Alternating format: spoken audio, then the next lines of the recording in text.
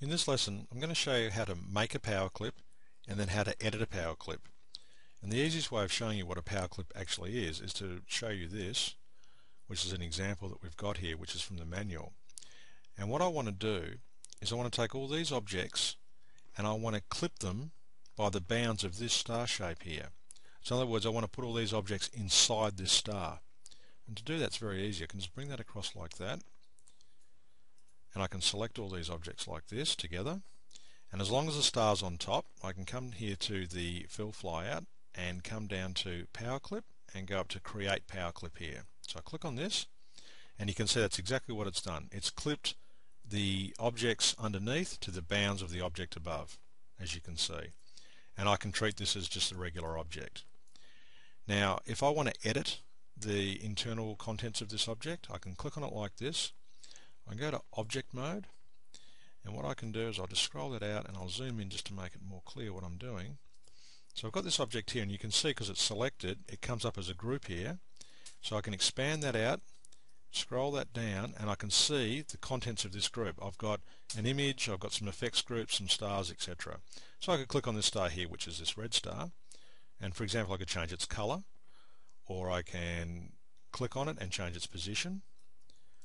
And I can see it's above this yellow star, so let's have a look at its Z order here. So it is above the yellow star, so if I just do that, put it behind, you can see that it's changed its Z order.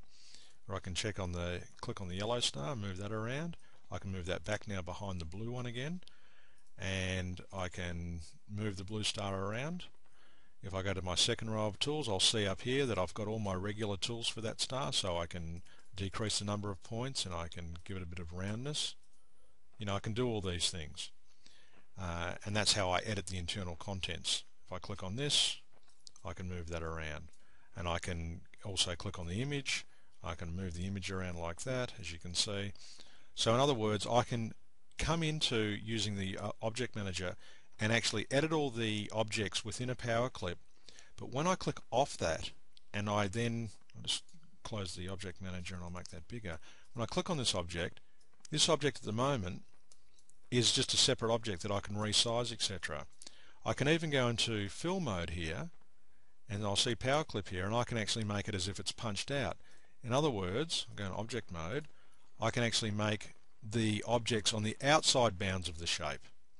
So that's a great thing with power clip. I've got these controls, and I can hide it and I can turn it off and do all sorts of things.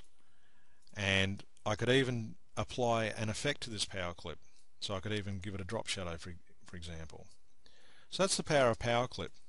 It lets you place objects within the bounds of another object and still edit those objects in there and treat it as a regular object.